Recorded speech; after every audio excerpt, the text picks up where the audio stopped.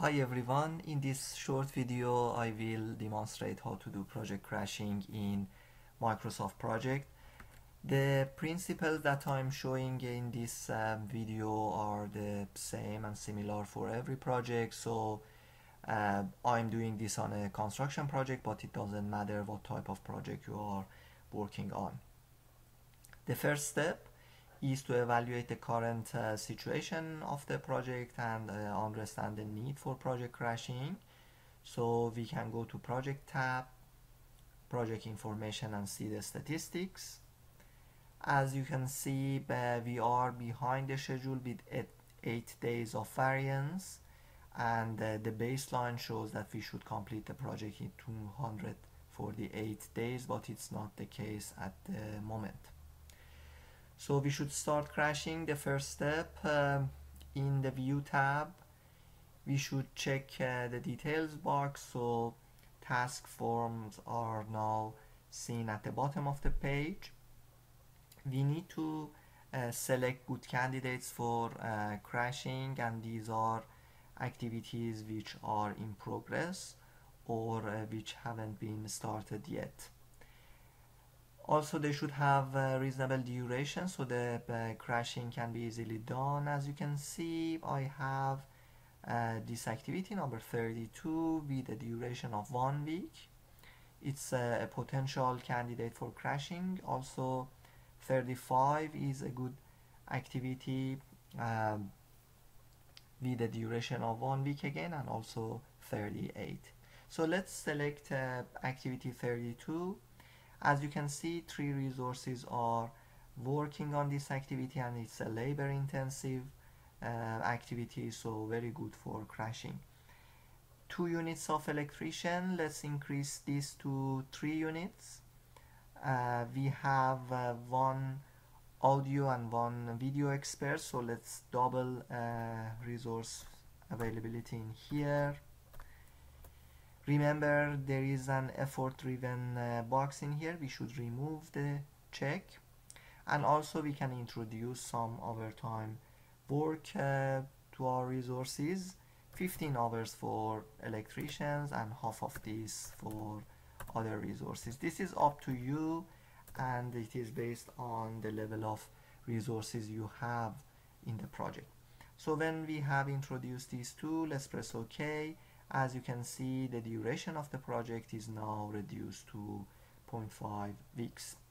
We can go to project information and see how total duration of the project has been changed. As you can see, the variance is now 5.6 days. So we need to crash once more time. Let's select activity 35 with 3 resources in here, 1 supervisor, 2 electricians, and 1 rigger.